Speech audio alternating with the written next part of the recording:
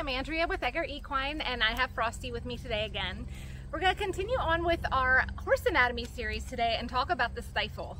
So the stifle is essentially your horse's knee. It is a joint that is actually, so this would be your horse's hip, and up kind of in where this crevice is, but in deeper is where the actual joint is, the stifle joint.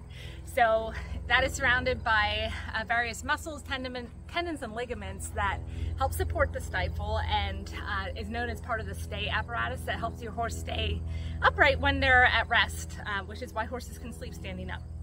So anyway, what are some different things that you might see if your horse is experiencing stifle weakness?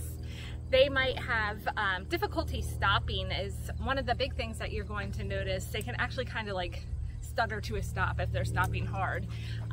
They're going to have difficulty with the canter or lope gait in particular, and picking up the different leads correctly. They might even have low back pain, which is from the compensation that they're experiencing from trying to support that stifle. They'll also have what's called circumduction of their hind legs sometimes, which is kind of, their gait kind of swings outward in a circular motion rather than doing the forward and back motion that they normally do.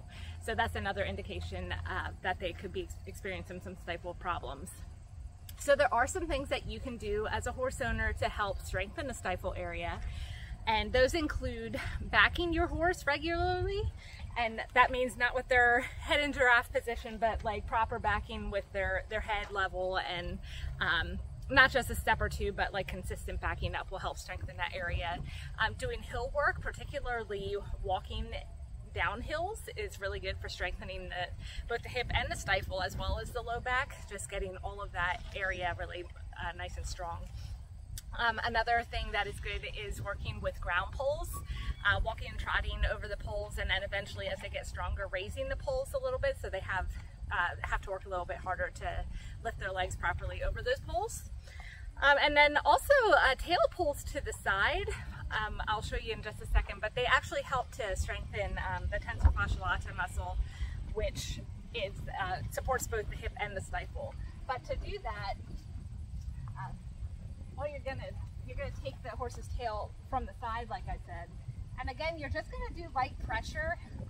Every time I teach tail pulls, I try to harp on this, that you don't want to crank back with all your weight, because you can actually injure your horse that way. But just with a light pressure, just pulling to the side, and I'm bracing my hand against his hip here, that will get the opposite leg, the muscles over there, and just help to get them nice and supple. So that will help with support of the stifle joint as well.